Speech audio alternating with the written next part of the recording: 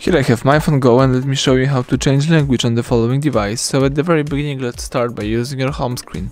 Tap apps icon, let's scroll down, and here I have to choose settings. Afterwards, you need to find and select language and input. It's located under personal tab. Then let's choose languages from the top of the screen. And this is the current language that you are using, the English from United Kingdom. But if you would like to change the language, let's choose add a language. Here you have to choose your desired language. So in my case, let me just say that I would like to change my language from English to Spanish. Let's tap on Espanol and let's choose your region, for example the España. As you can see now, you may place the Espanol into the first position, and right now you are using the Spanish version of your device. So that's it. Thank you for watching. Please subscribe our channel and leave thumbs up under the video.